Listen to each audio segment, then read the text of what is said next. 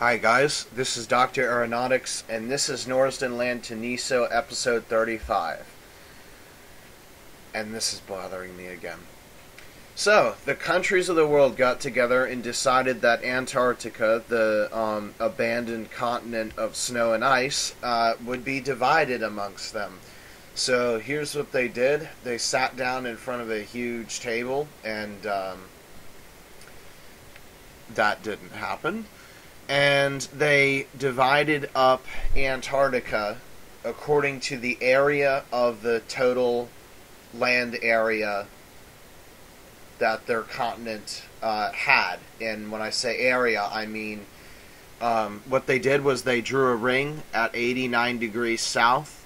Everything inside 89 degrees south is kind of like an all-man's land.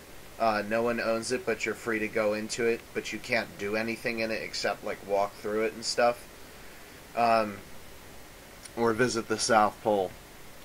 So what they did was they took the total land area of the world. I guess I should say and we mapped it to this ring, the length of this ring, in degrees, which is 360. And then depending on the land area that the continent occupies, that corresponded to how much of an angle you get along this line. And then from there, your claim goes all the way out to the ocean. So the way that we did this is we started with the north-south, we started with the east-west countries. We started from left and went to right, or 180 degrees west to 180 degrees east. So that means we were actually first. And you'll notice the map is actually oriented prime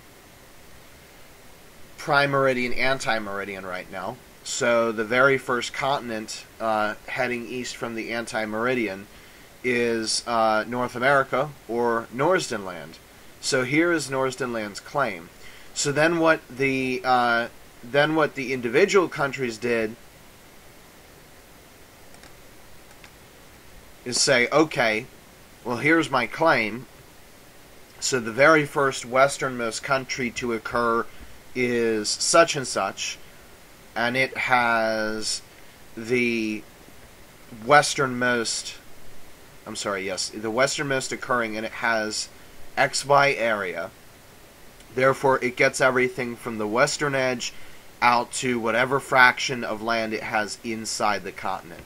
But because Norsden Land is the only country on the continent of, well, Norsden Land, replacing North America, we get this entire swath. And then next over would be South America, and they get this swath. Africa is much larger, and it gets this one. This is Europe's. And then this is Asia's. And this is Australia. So you can notice this isn't an exactly fair way to divide the continent, because South America gets all this extra land. North America doesn't get that much. Look at Australia. Although that might actually be proportional. But I know Europe is definitely not proportional. They have more land than us, and we have more area than them. But oh my gosh, look at Asia. It's like 2,500 miles from end to end. Now, of course, there are lots and lots of countries on Asia, so this gets divided down. But still, when you consider that Russia's probably half of Asia, that means that they're going to get like this entire pie piece right here, which is ridiculous. So they probably have more land than us, despite us being the only country on our continent. But here is our claim, Norsden Land, Antarctica. And you'll notice we have different things on it. We have some interesting areas. We span... Now, here's one interesting thing. Norsden Land itself spans from,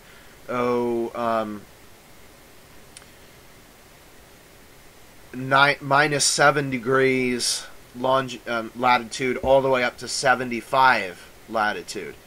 So the fact that this actually starts at 73 degrees latitude means that Norsden land has at some point land between all of the equator and 89 degrees north.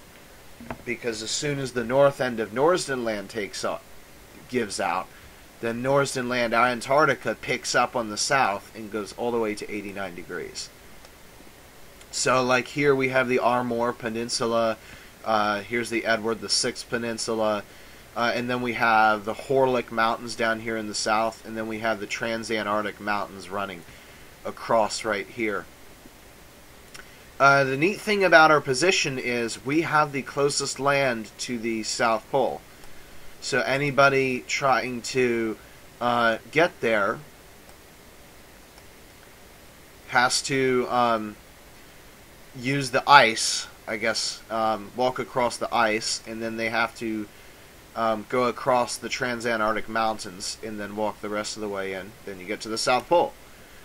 Or you could do like Asia, well not Asia, but you could walk through Asia's land and have to go all the way through this high country, 10,000, 11,000 feet, and then all the way down to the South Pole. Pick your choice. So the other thing is we have a north kind of sector divided at 81st degrees south, and then we have a second sector between 81st and 85 degrees south, and then we have like a southern sector from 85 degrees south all the way down to the southern border, which is right here. Okay, so I have created a table of Norsden land location rise and set times. So I have all of these locations calculated and tabulated. And the ones we're going to be looking at are the Norsden land Antarctica locations, which is the, these 5. So if we go to the sun times and we scroll over, we can find that the system does not, the continent does not act at all like the rest of Norsden land. If we go to the Armor Peninsula, which is where we're going to be going, the sun is above the horizon all the day.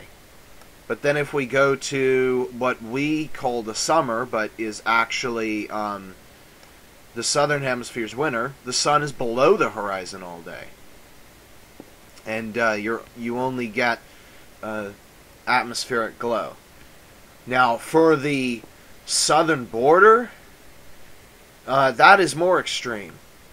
You get a sun above horizon the entire day, and there's no twilight. It is completely in the sky. And then it starts to cycle like a day, and then when you get more towards the summer or our winter, the sun goes below horizon all day, and there's no twilight, meaning that it is pitch black for like 5 months, which is pretty insane.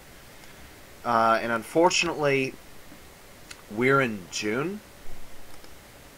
So here is the map of Norsden land Antarctica as it corresponds to Minecraft. By exact, unbelievable coincidence, this happens to be directly south of Norsden land. I cannot imagine how lucky I was. And if you consider the lawn grid that we were using in Norsden land, this corresponds exactly to the South Pole. So I don't know what was going on with that seed, but it is the most realistic seed I have ever seen. Things are right where you expect them to be. So, we're going to the Armor Peninsula, and it's going to be dark because it's June. So, unfortunately, we'll have to land in the dark. But at least there'll be ice there. So we're going to land on the ice with the A340. So one thing that I wanted to mention real quick before we go to the flight. Last time we flew from New Venice, aka Guadalajara, to Santiago, Chile. And the calculator was off by 2 hours. I figured out the reason it was wrong by 2 hours was because Guadalajara uses a UTC-5 time zone. So we were actually leaving 2 hours too early. And that is why we had arrived at 5 a.m. Had I had used the Guadalajara time zone, that wouldn't have happened. So I actually don't care about what time we arrive, because it's going to be pitch black no matter what. So we are going to leave at about 2 o'clock, because that's when we arrived early in the morning, and then I hung out with some people, made some friends, and then decided around 2 o'clock that it was time to go. So that's what we're doing. And there has been extensive testing through the A340, and unfortunately it has not performed as the engineers calculated it would. Maximum range is only 7,800 miles, which means that we cannot fly direct to Dubai, which is a little bit unfortunate. But all these other flights can be done with one tank full, and this one is going to be really hard to do, New Venice to Sydney. Okay, so here we are where we left off. Of course, it's 2 o'clock now. So the beauty of the world is at hand now. You can actually see the mountains surrounding Santiago. I'm not going to bore you with the startup procedure. So I will come back when it's time for the pushback and engine startup. So see you guys then. Okay, so we're ready for the pushback now.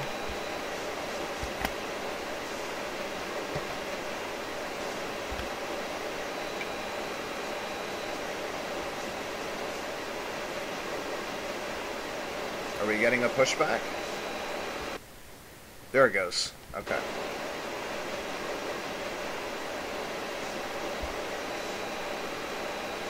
So, unfortunately, as you know, last time we didn't get the landing in. I promise this time I will double check and make sure that the video is going so that you can see it.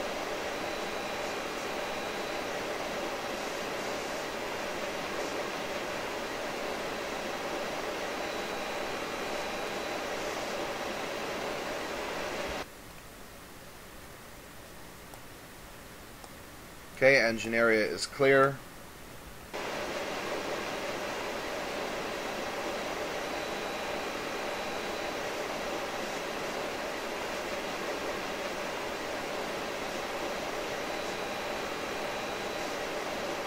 Okay, pushback is complete.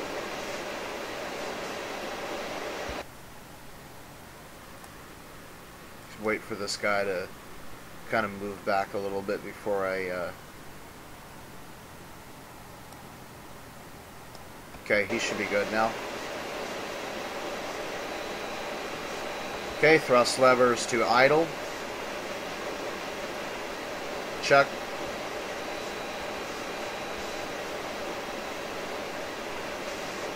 Mode selector ignition start.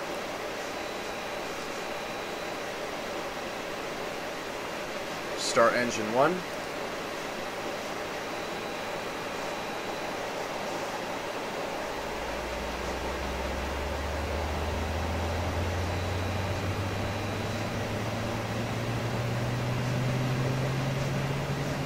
Fuel flow on.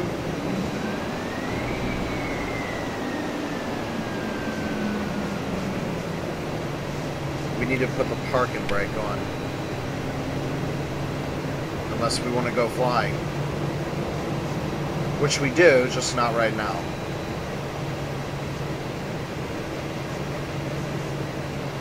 Okay, fuel flow looks good. And the engines have synchronized. Engine 2.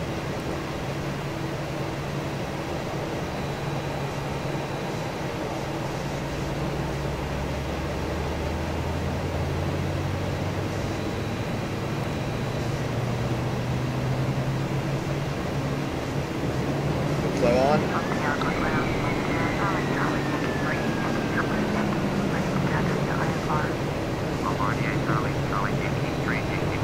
Okay, fuel flow is good.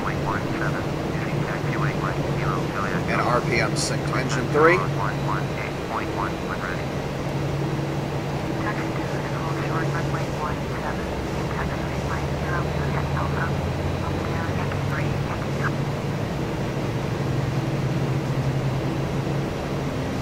Fuel flow on.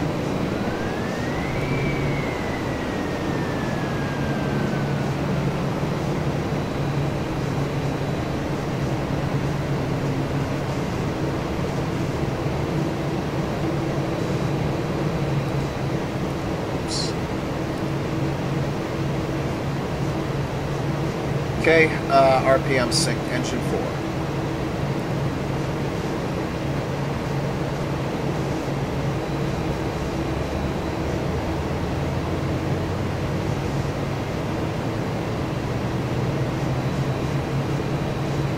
Fuel on.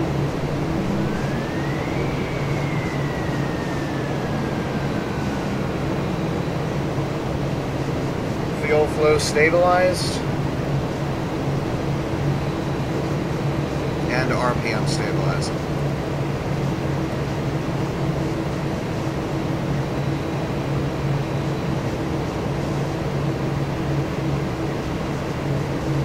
Okay, APU generator can go off and the APU can be shut down.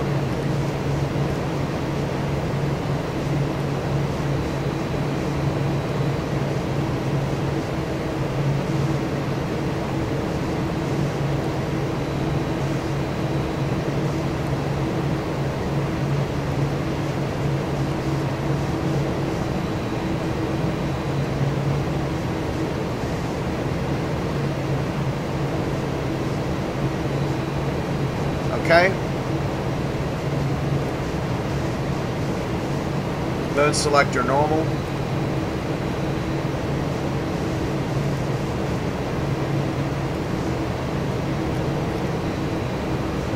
Strobe light on. Nav lights on. Taxi lights on. Set the altimeter.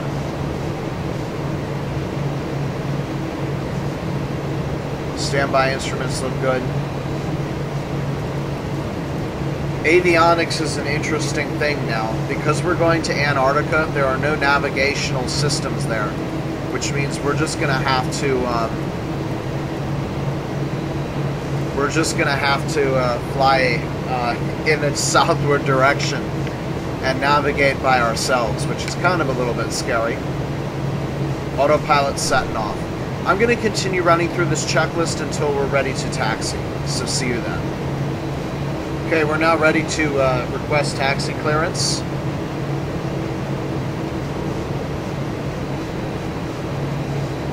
And we're going all the way south. Oh, I didn't know they had an ATAS. Let me do that real quick. Okay, so the reason we're going to be doing a VFR flight, and the reason we can't do an IFR flight is because an IFR flight does not exist to some random place in Antarctica.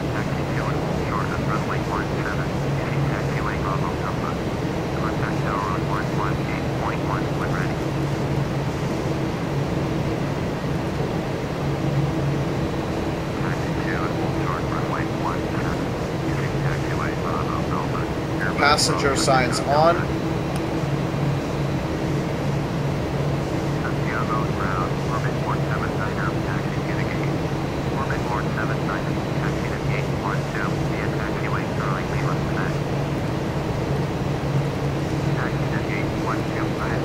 Okay, so now we can proceed with taxiing.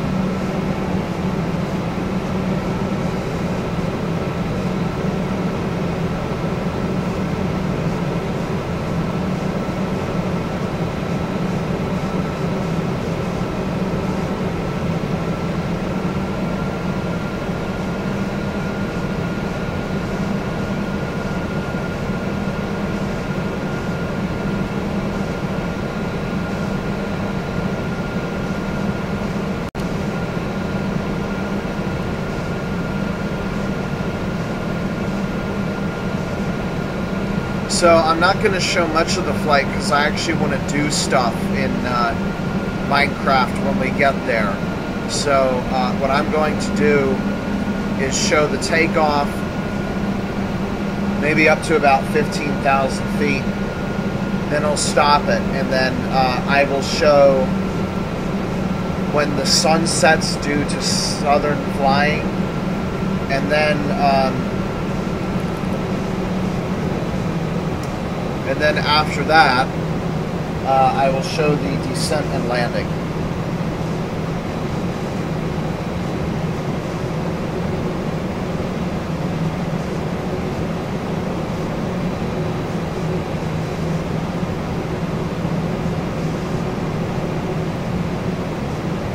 I have a fuel tank of gas because there's no fueling there, so we're going to have to fly down and then fly back up without refueling.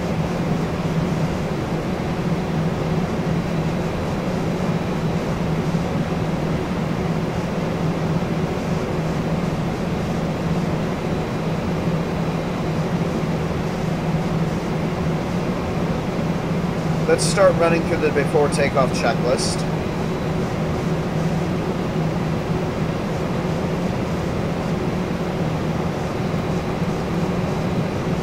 Flaps can go to position 2.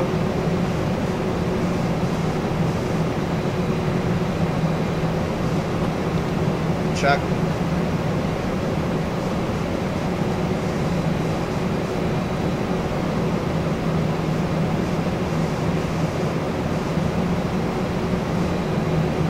Let's check and make sure the spoilers have retracted. Good.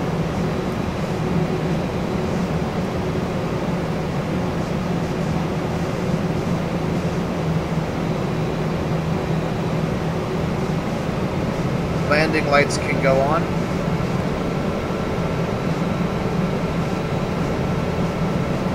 Engine instruments and nav look good.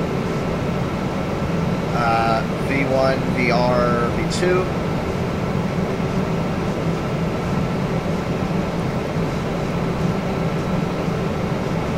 Okay. Should be good now.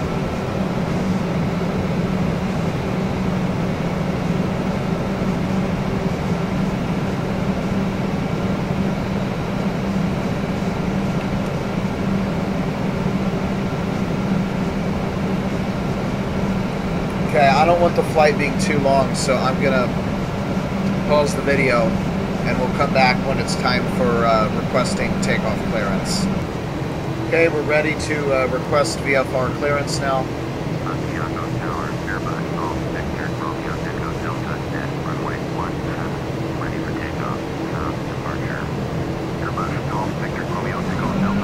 Kind of figured that.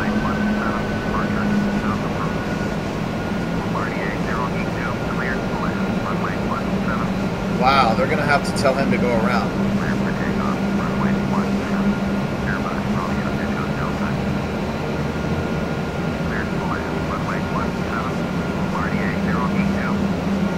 So I wonder what he's thinking now. They just cleared me for takeoff. So I'm a little bit concerned this runway's too short, so I'm kind of going around the back side of the runway.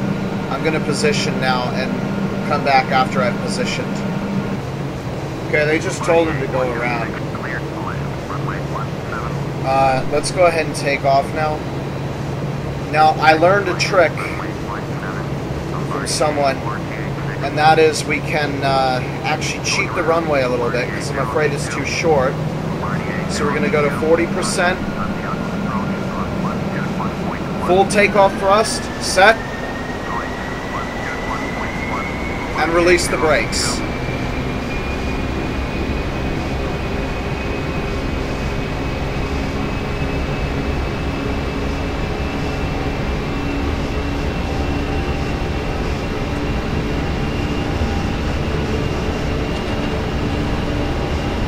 $80.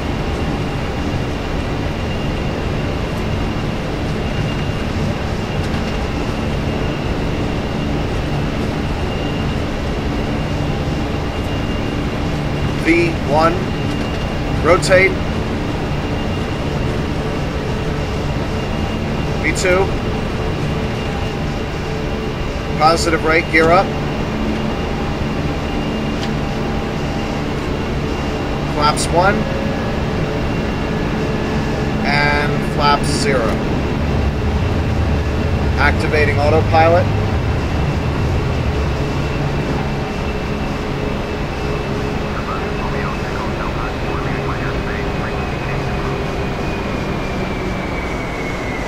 Turning off auto brakes.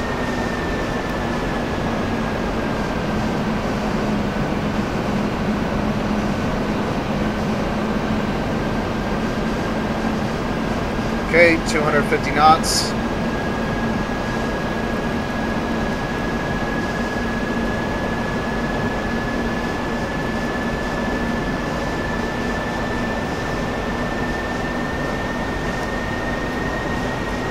Taxi lights off. And once above 10,000, landing lights can go off.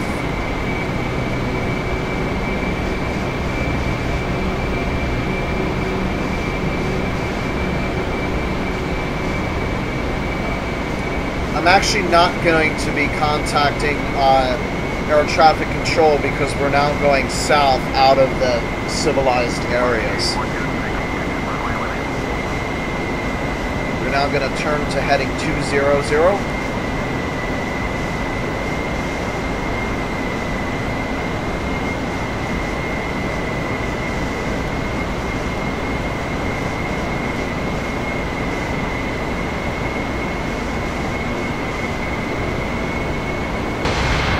Quite a beautiful sky today.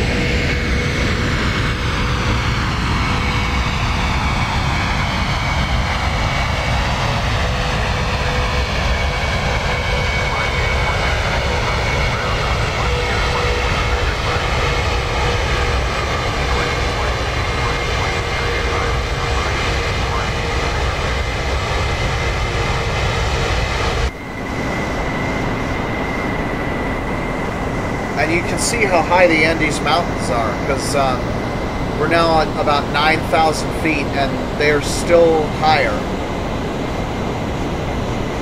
In fact, okay,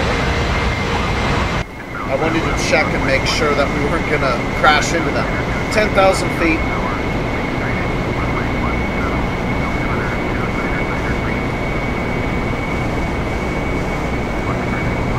Accelerate to 280.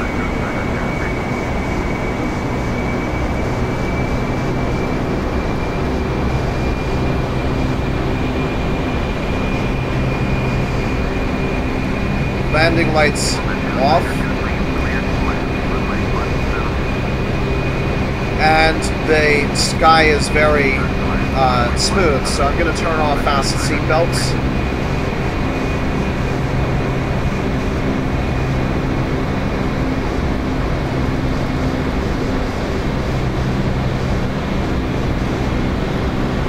Okay, now it should be quiet until transition altitude.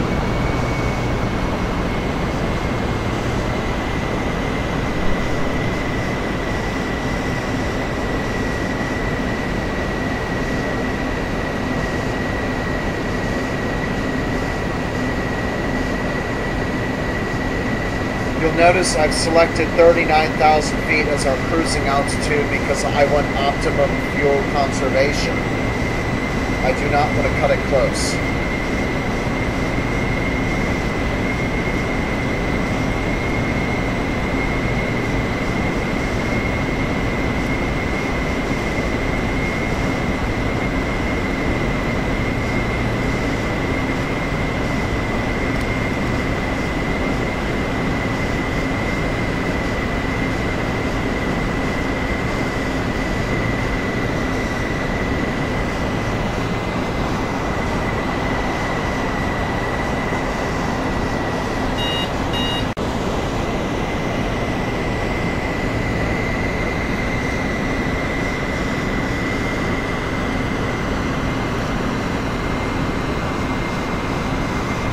Okay, here comes transition altitude.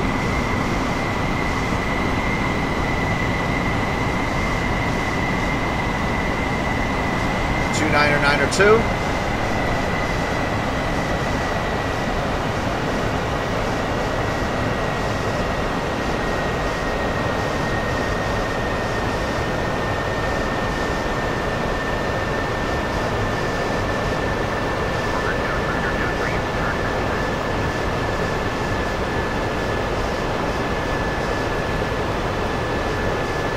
Target now 0.7 Mach.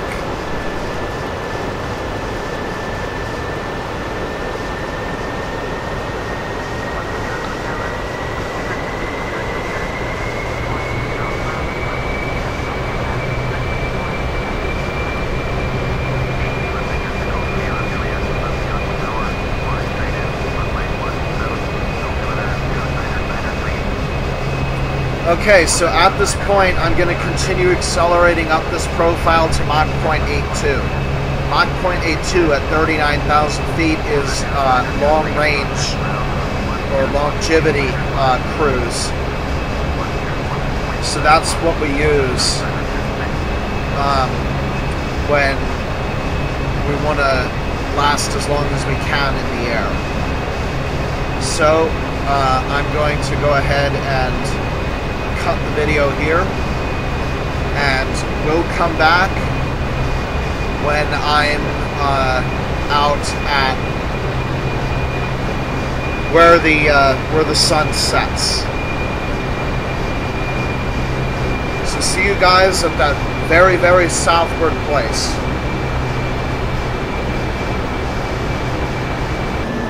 So we've just entered cruise now, and I'm right now looking at my cabin pressure. It's climbing for some reason, and I need to watch this. This is the change of the air. Yes, it looks like it's finally equalizing. Okay, we're gonna have to monitor that. 8,000 is a typical number. 9,000 is kind of high. I think at 10,000 the oxygen masks deploy, so yeah. Alright, looks good.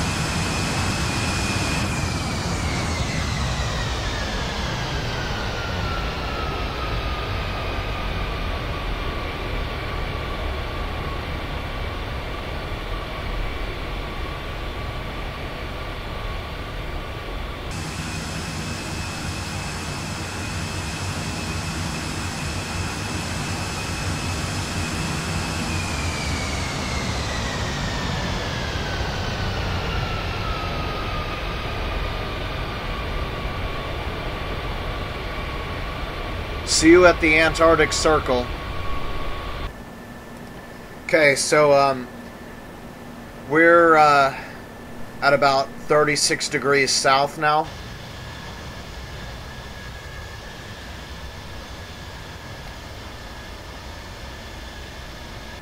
And I figured out how to trick the navigation system.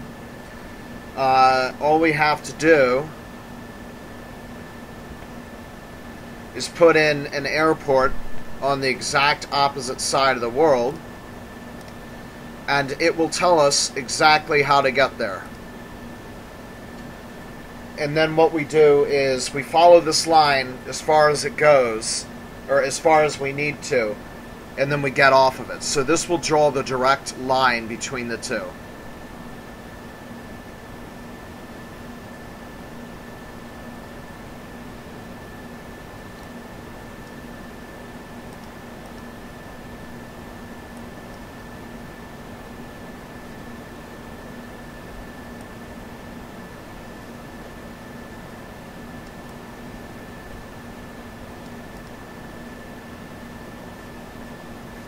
and then we just fly like this. So, see you guys at the Antarctic Circle this time. Okay, so sunset is about to happen, but it's not going to happen for the reason I thought. Instead of the sun going down during the day, it's going to go down when it normally would in the late afternoon, close to night, and then it will never come back up again.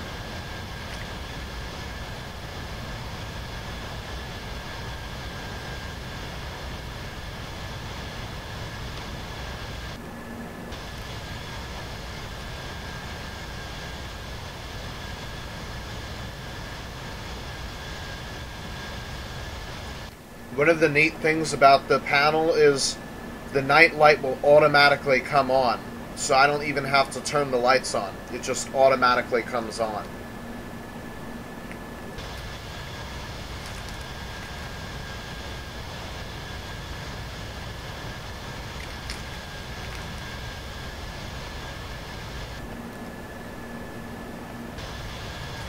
So right about now, the southernmost circumpolar constellations are coming into view. We would have never seen these back in Norsden land because we're north of... Well, actually, you know what? I take that back. Because part of Norsden land goes to 7 degrees south. So we will see the circumpolar constellations during the summer in the south, near like South Point East or South Point West.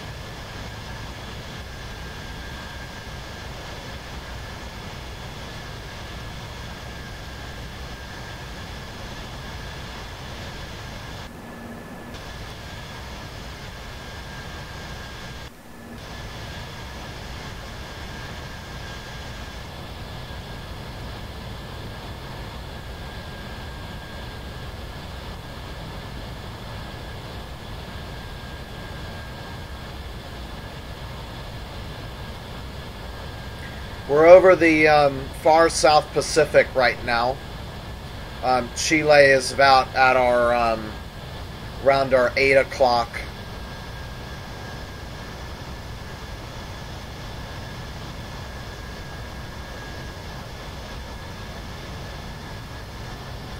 And we're now at 50 degrees south.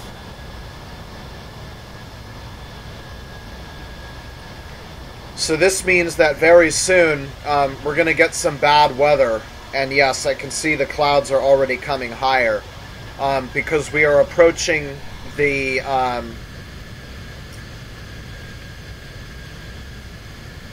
boreal air currents for the south, notably the Drake Passage that always has bad weather. So that's coming. But then after that, it clears out because, as you all know, Antarctica is a desert.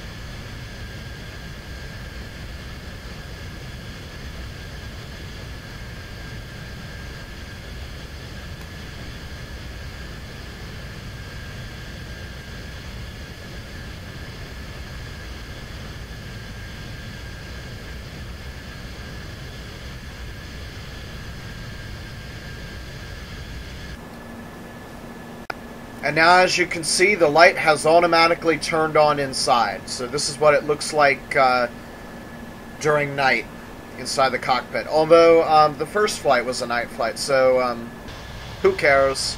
Oh, the sun's about to go down.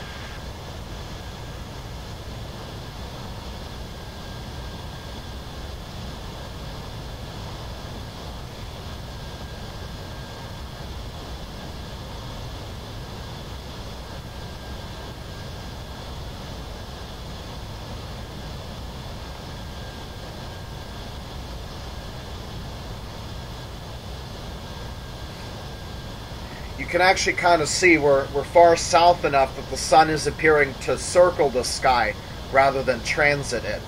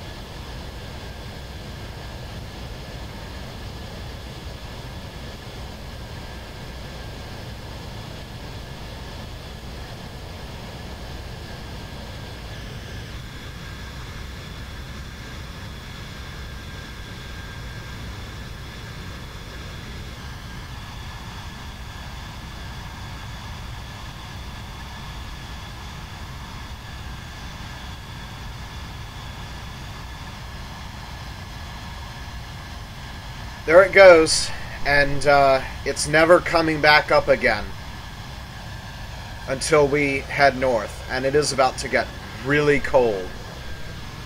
See you guys for the approach and landing.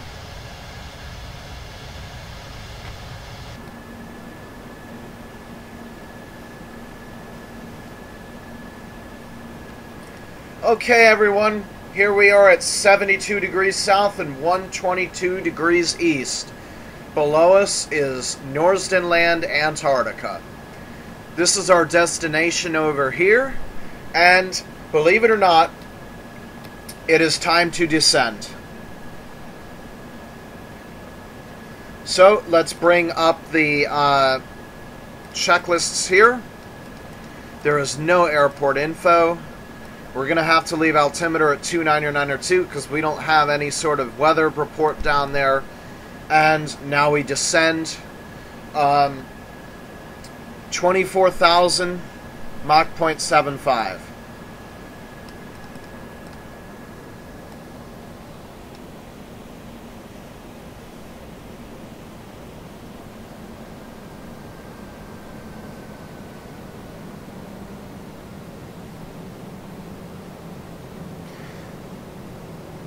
Now, as for getting back to Santiago, we have 48%. We'll probably have like 45% by the time we get back.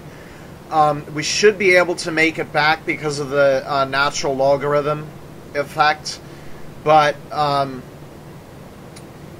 it is possible that we might not be able to make it back, in which case we can just land at a smaller airport further south. We don't have to go all the way to Santiago.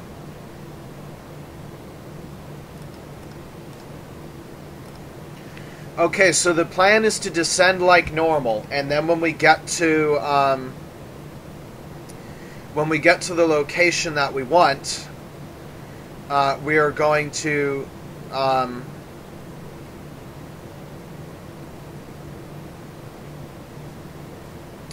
when we get to that location, we're going to pass over at once at a very low altitude, maybe 1,000 or 500 feet, and look at the ice and make sure that it's safe to land on.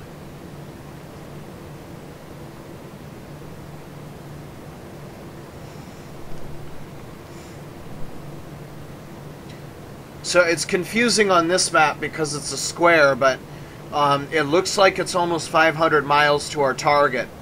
But that's not the case because the longitudes are scrunched down here. So we go through them much faster. Like you can see, the target's coming up very soon.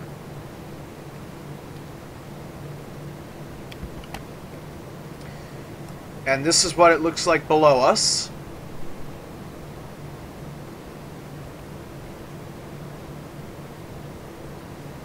So this right here is what we're aiming for. And we're about 100 miles out from it right now.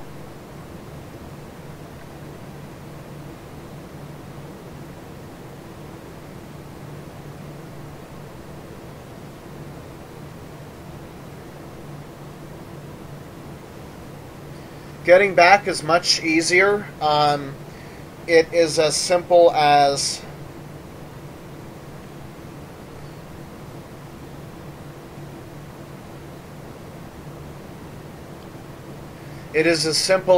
targeting Santiago and then creating the flight plan in the GPS. And then about midway out, we're going to create an IFR flight plan so that we can land using IFR vectors.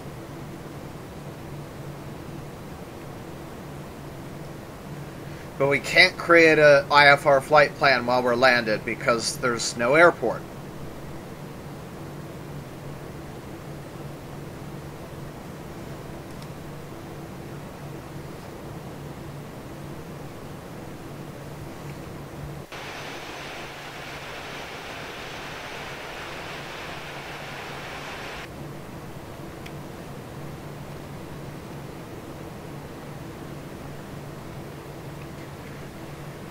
There it is, Norsden Land, Antarctica.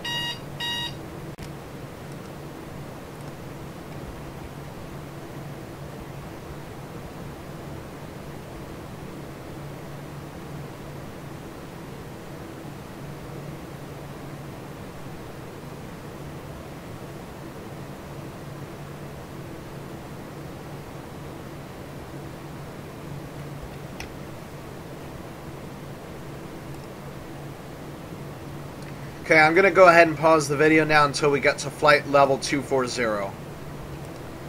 Okay, everyone, we're coming down to flight level 240 now, so I'm going to extend the descent to flight level 180, and the new speed is 0.68 Mach.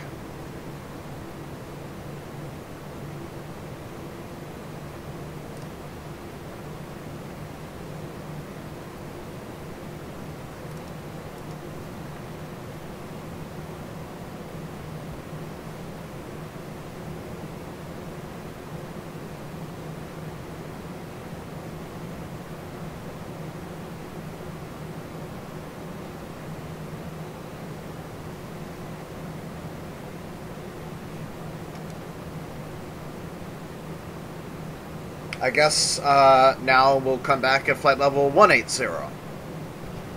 We're coming down now to flight level 180. So next is 12,000 and 300 knots.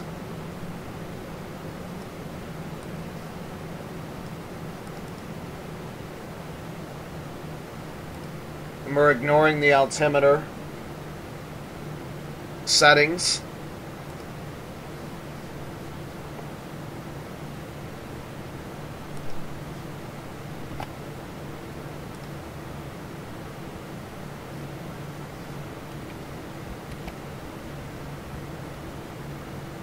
So on the top-down view, I guess I should really call it an island, because the Armour Peninsula is technically a set of islands connected together with ice. But this is our target right here, so we're getting pretty close to it. Unfortunately, there's a lot more clouds than I had expected, so I can't see the ice yet. See you all at 12,000. Here's 12,000-ish. 10,250.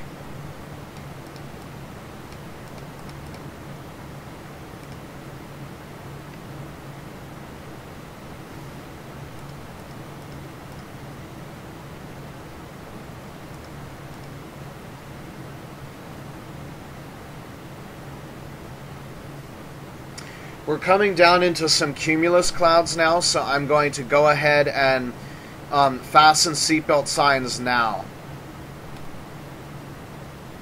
We're about to below 10,000, so landing lights on.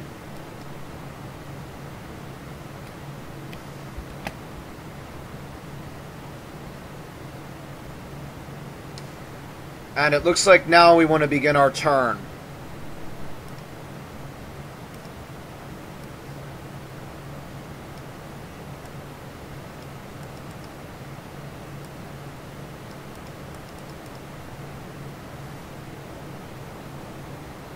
Whoops, 10,000 kind of snuck up.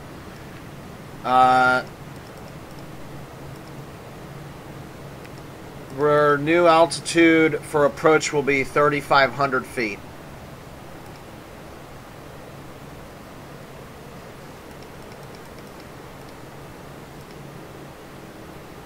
And then its final approach.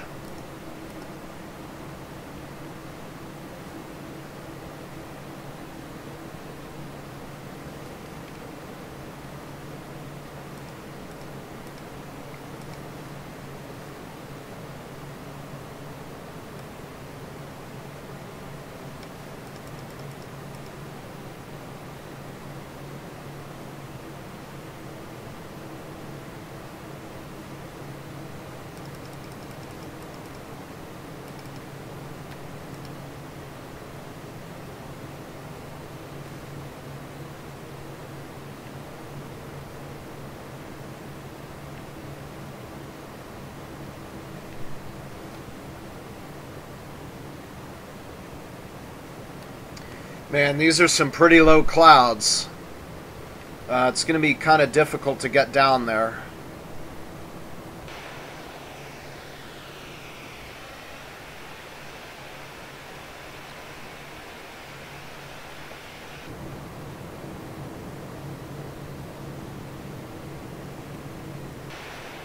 I think the moon is up.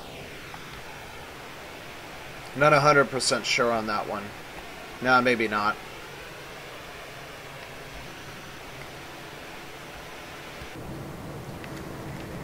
Alright, well, there's water down there. Obviously can't land on that. But we are heading towards the island. So hopefully that is icy and flat.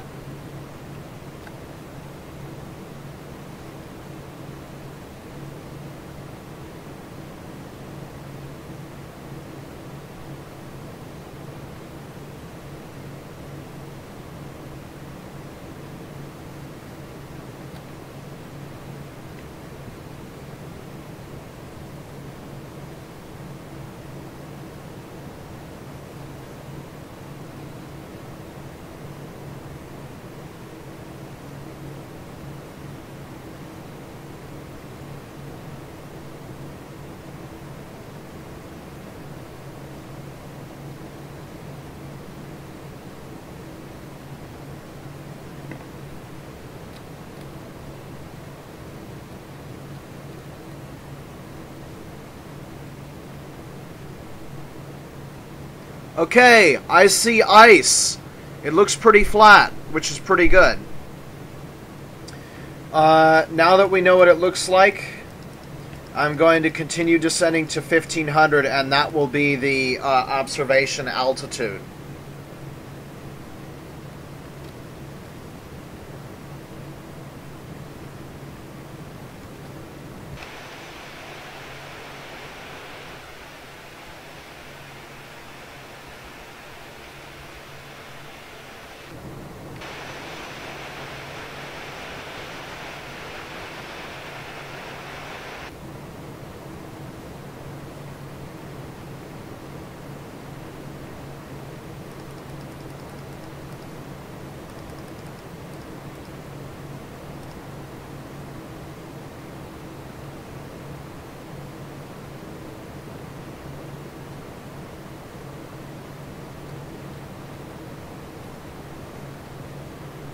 Okay, I see a mountain. That's no good. But there is a lot of ice right through here, which is good.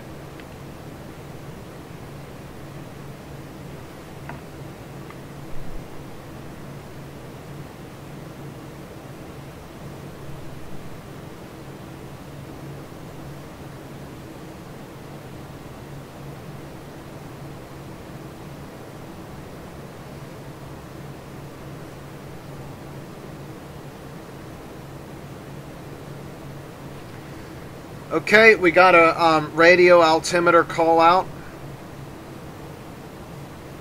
So we can actually localize them, and here is 1,500 feet.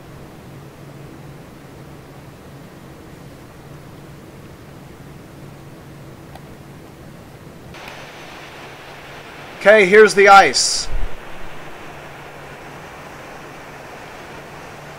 And we are now over Norsden land, Antarctica. We need to be able to gather as much information as we can on... this looks pretty flat. I'm relatively happy with this. So I'm going to start the stopwatch now.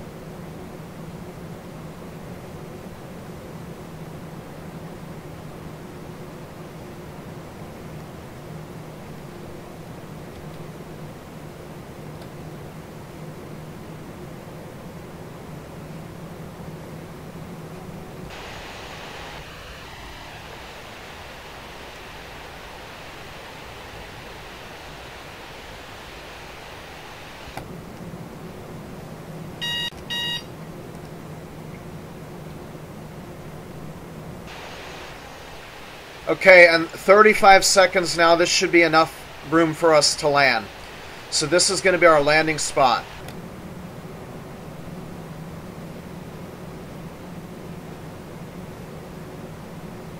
There's 1 minute, turning to heading 10.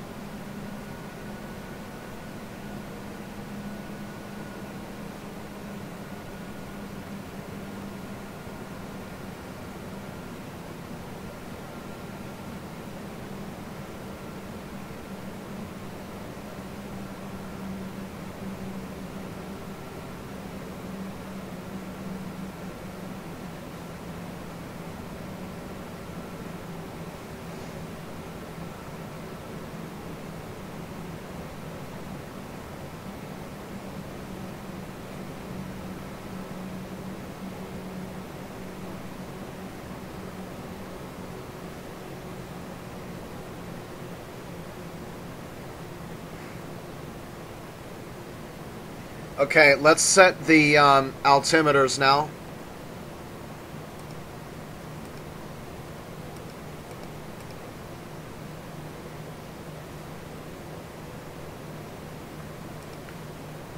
Whoops. Looks like about, yeah, 2.9 or 9 or 6 is the pressure. Okay.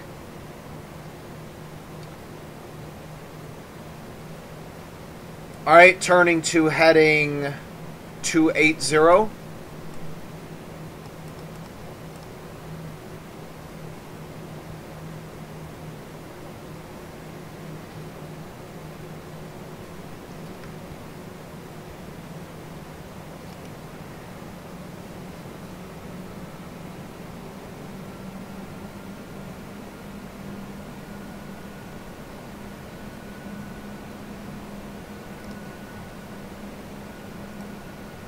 There's the moon.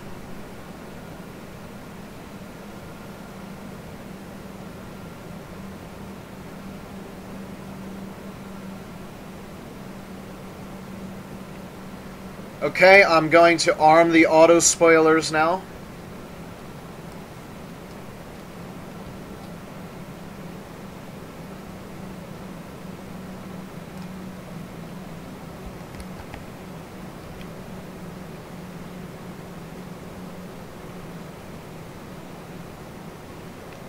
Okay.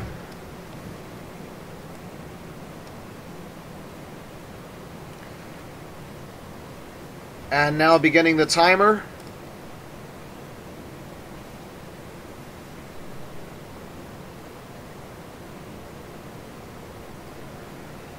Auto brake set to setting 1.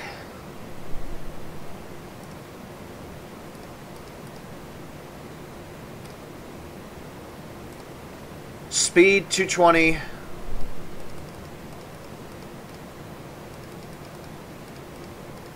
Flaps position 1. Okay, so now what I'm going to do is go 6 minutes in this direction. That should be a minute plus about 5 minutes for the approach. I'm going to pause the video now and come back when it's time for that turn. See you then. Okay, it's time to make that turn now. Turning to heading 190.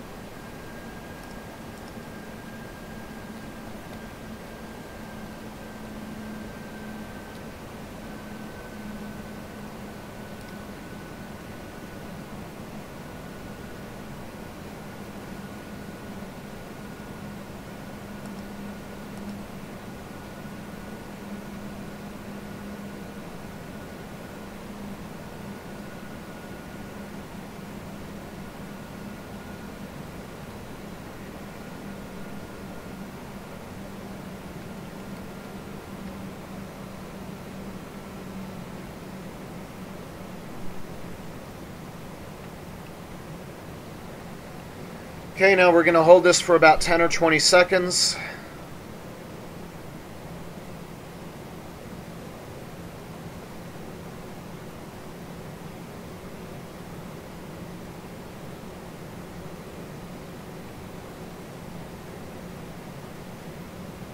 And now we turn to heading 100.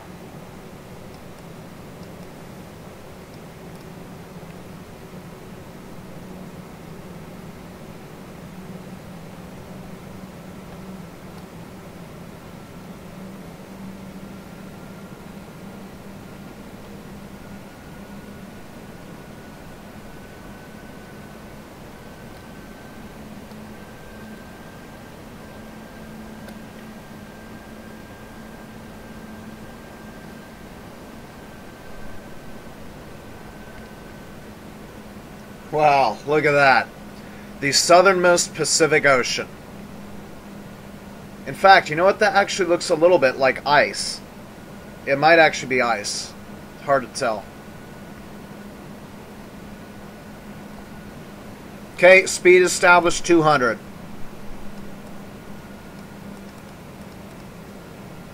Flaps to 2.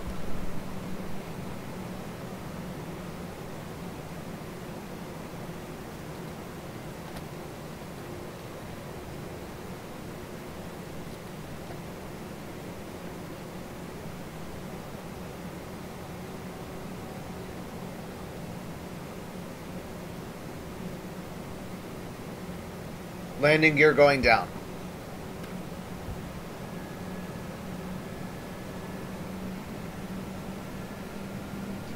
We have 3 lock lights.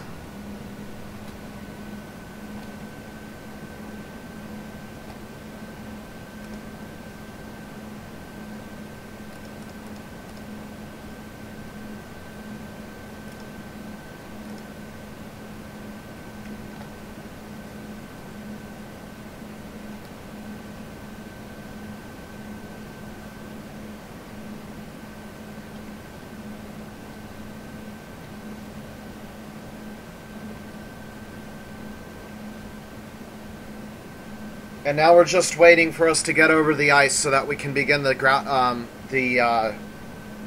glide slope.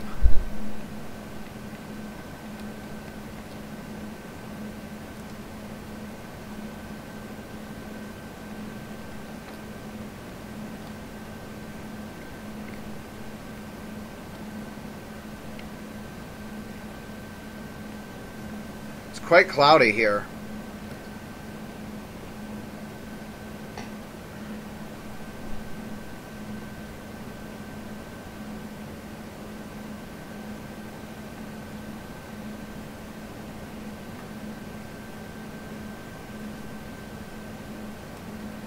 Okay, speed 180. Flaps 3.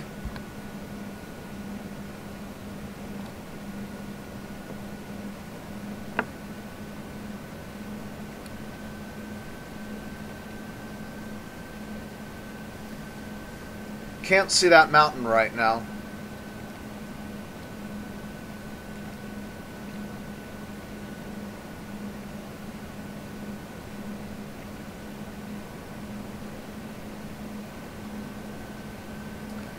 And flaps 4.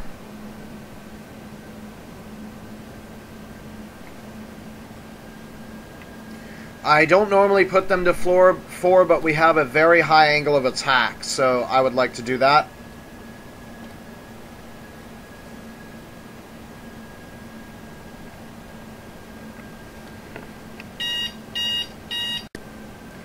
Okay, this is it. This is going to be our glide slope. We should be all ready to land on the ice.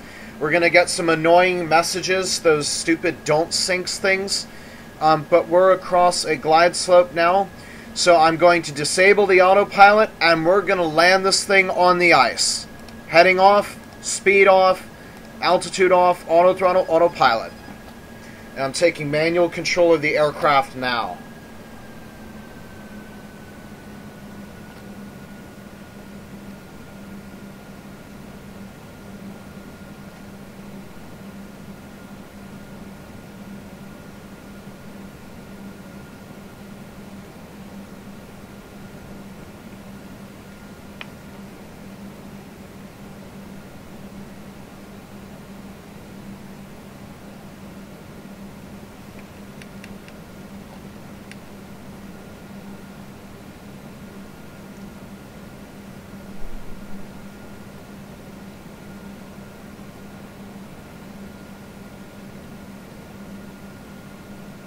It's kind of very hard to tell where you are.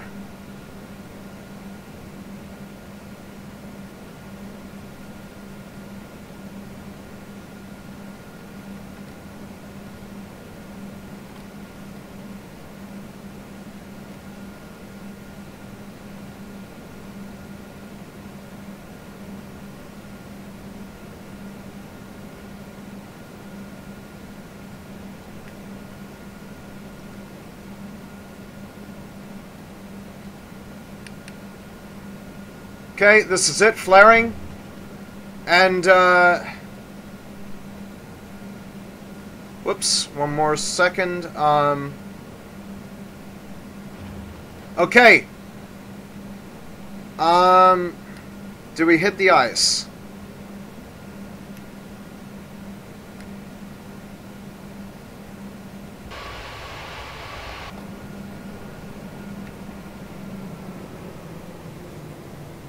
Yes, we did. Okay.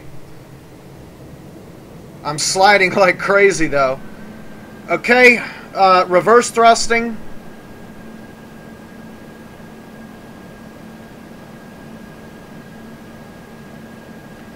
Man, this is crazy.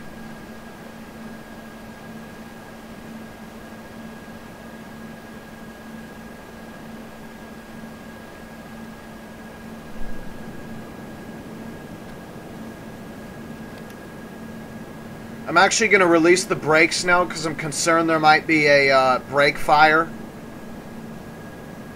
And when we get below about 30 knots, there we go. Thrust idle. And now we're just going to roll out a little bit on the ice.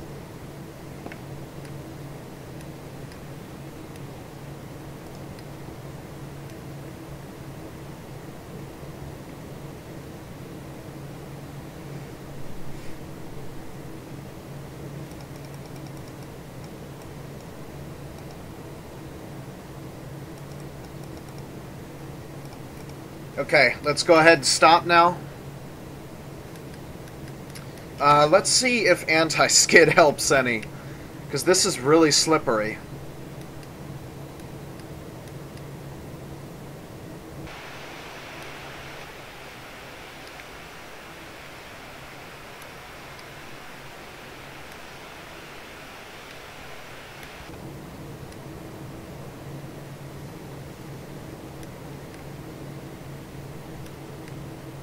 Wow, this is ridiculous. I'm going to have to use reverse thrust again.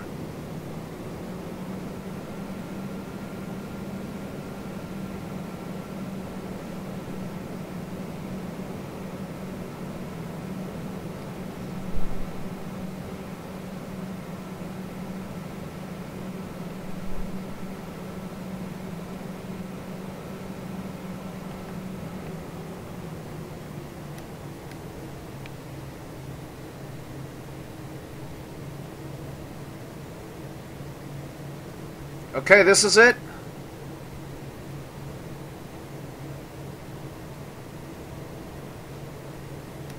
And we've come to a stop on the Antarctic ice in Norsden land, Antarctica.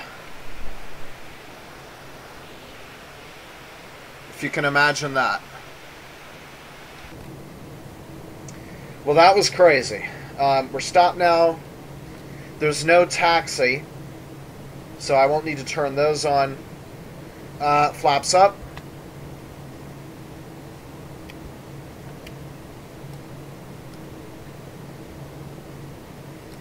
Retract spoilers.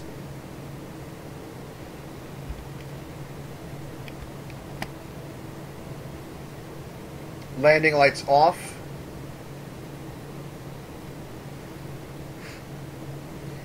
Elevator trim return to center. Alright, so I'm going to pause the video again because I don't want to make it too long, and when I shut the engines down and the final craft off, I will come back. So see you then. Okay, so this is it. The Great Southern Shutdown. Thrust idle. 1, 2, 3, 4.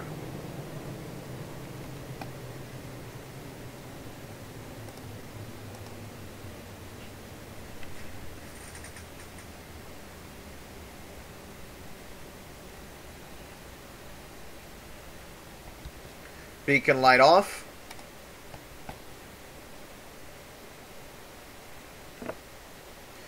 And now we better hope these things start again when it's time to go back home.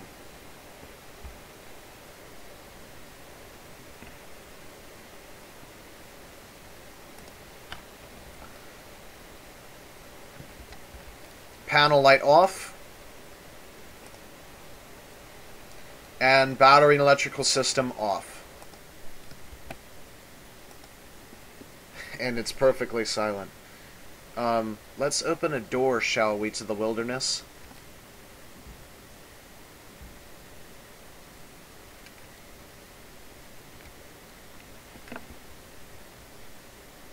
It is literally completely silent. The wind is only at 1 knot, so, yeah. Basically complete silence.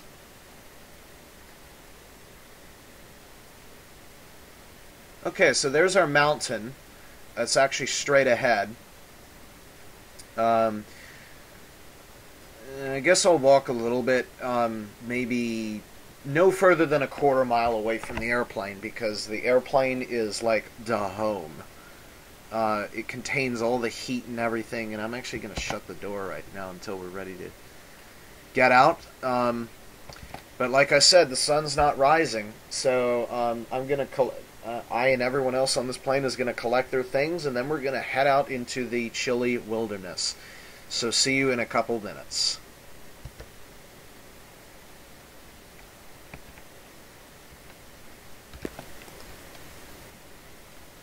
Okay, so here we are. It's minus 20 degrees centigrade, and you can see we're very, very far from the southernmost point of Norsden land, over 5,000 miles. So we're a long way from home, but nevertheless, here we are at Norsden land, Antarctica. This is the Amur Peninsula, and well, we can build wherever we want. Probably not a good idea to build too close to the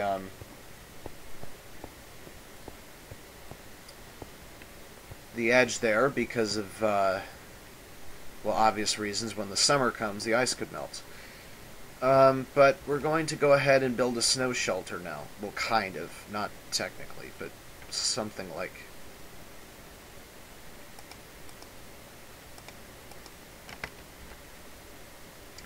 So, I don't suppose there's anything that we can really do with the ice.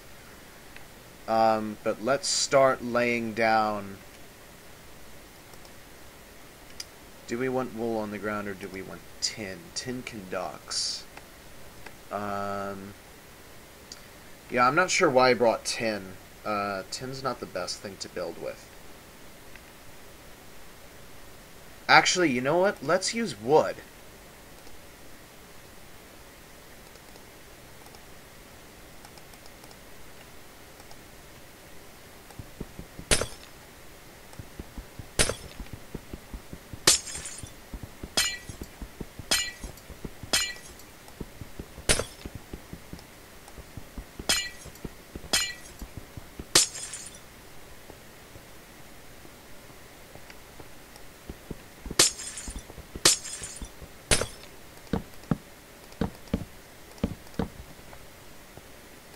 Of course, the wood would have come from my the cargo hold in my aircraft, because we did bring some materials with us, obviously.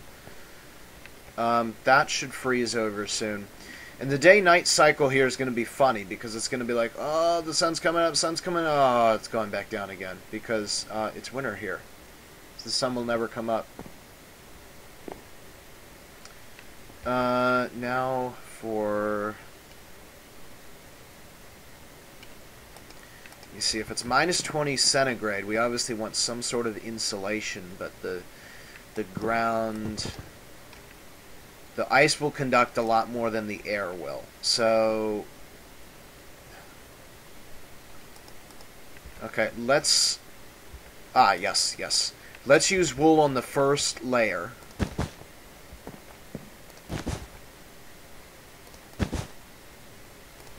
Because it touches the ice. And then on the second layer, we will go ahead and do that. Let's go ahead and pop a torch down. But we need to be careful, because I do not want to melt ice.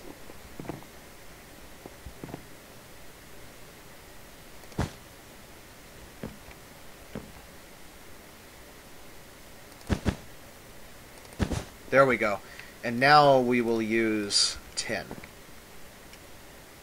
Oh no! What a shame.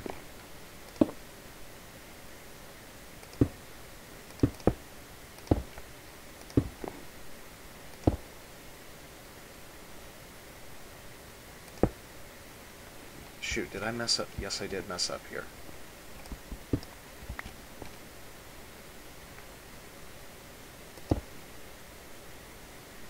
Oh, man.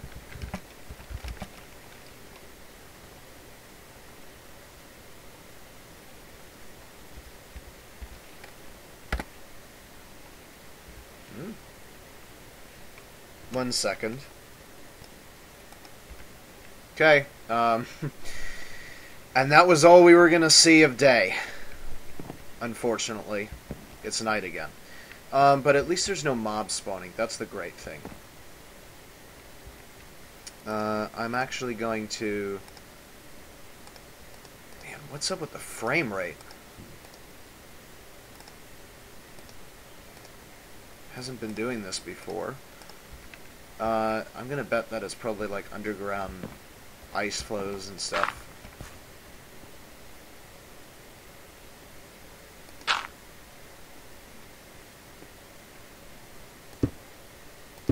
Actually, I didn't need that one there.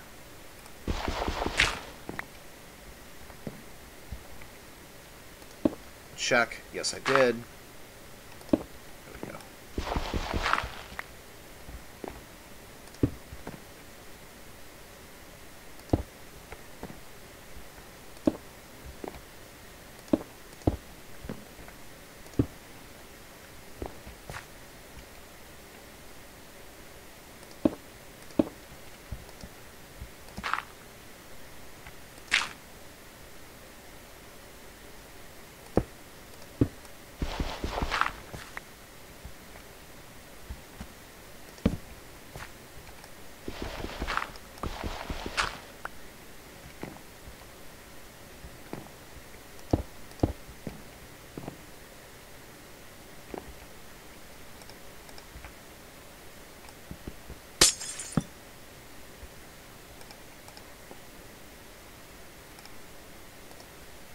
Oh my gosh, this frame rate.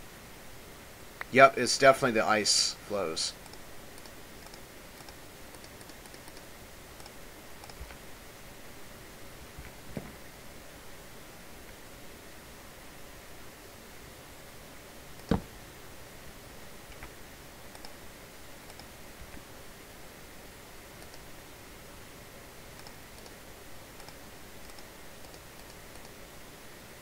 Actually, let's get a door first, because it might be quite comfortable if we actually sealed off the thing.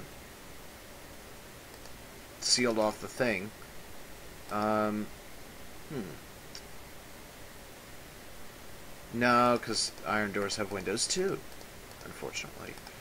I was gonna think maybe it would be cool if I used an iron door, but they have.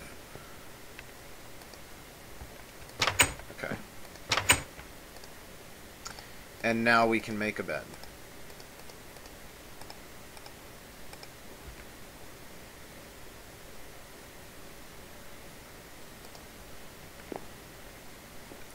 Then, of course, every place needs a furnace.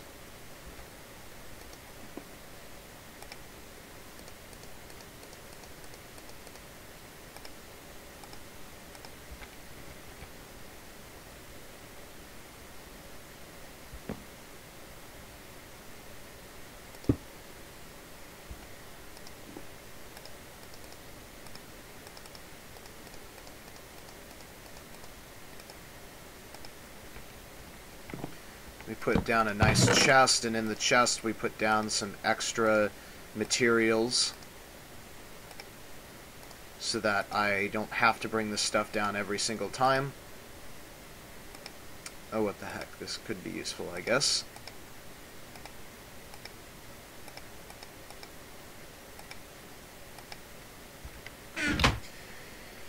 Okay, so this is our very own Build Your Antarctica shed. And, well, here it is. It looks like a boat on the ice, which is actually kind of funny. But this is it. And it looks really great.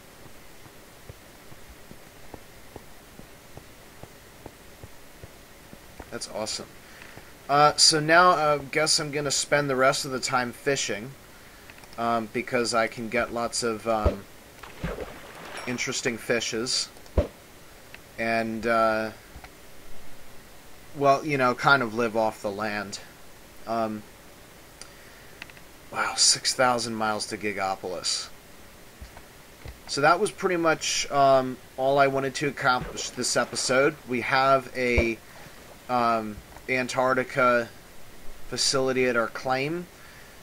In the future, we might go to further south, like the Horlick Mountains or something, where there's actually land to walk on.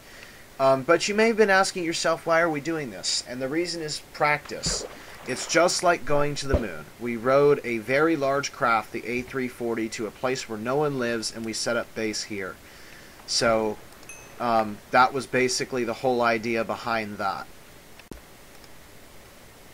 So by practicing taking just a little bit of stuff, a very far location, and then set up is a lot like what the Apollo astronauts had to do. Forget if they did Antarctic training or not, but that is basically how it's done, is you just go to some uninhabited place like this. Where's that? And learn to live off the land even though there is none, like I'm doing right now.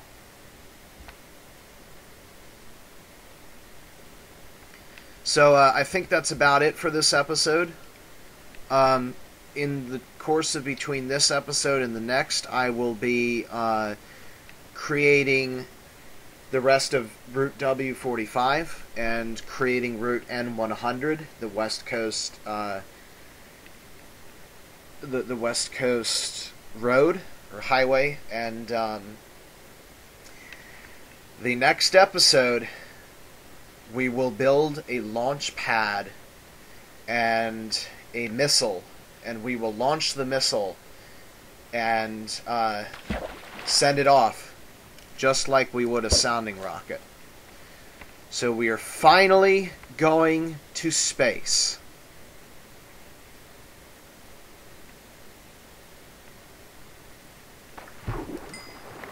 There we go, that's enough for now. Oh. Yeah, I know, it's annoying. Actually, I kind of like it because you can see all the stars here. And if this were the South Pole, the stars would actually appear to be doing this instead of going the direction that they are. Because we're at the pole, or at least close enough, so it would be more like this. But you get the point.